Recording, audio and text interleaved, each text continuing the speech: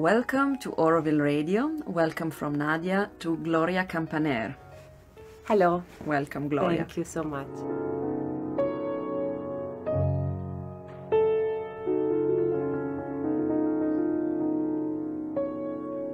There was a lot of art and interest in different types of expression in my family, but definitely not music. And so I started completely by chance by actually playing with my neighbors. And we rented a piano, and then they told my mom that they thought there is a gift in me, you know, like a kind of prodigy. I could play everything at the beginning, and everything was by ear, and you know, I could hear absolute pitch. And so at the beginning it was very easy. When I had to start to study and start to learn the score and learn how to read the notes, then it was really starting to be really difficult.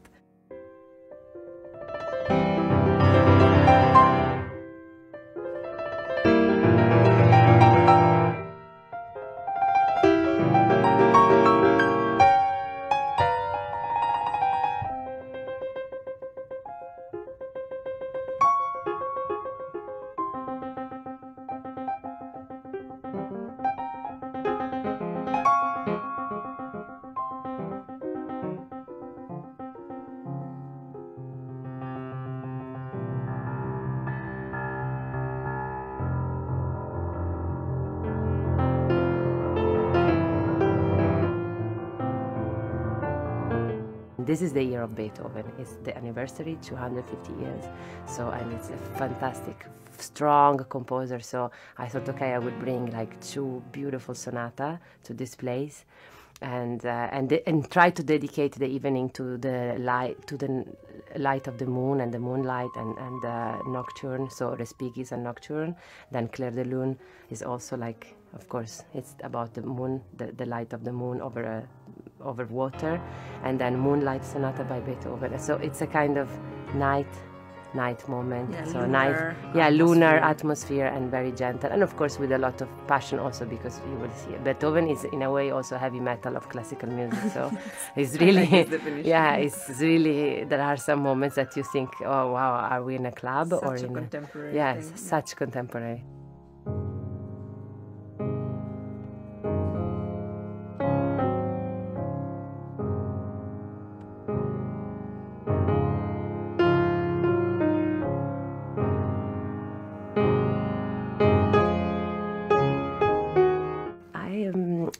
Didn't publish very many albums because I somehow have difficulties in believing in like studio recording. So I decided that maybe I prefer sometimes that when there is a very good concert, live concert that maybe had some meaning for me, I started to believe, okay, we can just take this as, you know, like a photograph of this moment and then keep it for the future. So this is what I did. So let's say my CDs are mainly like a moment of live music that is kept in time.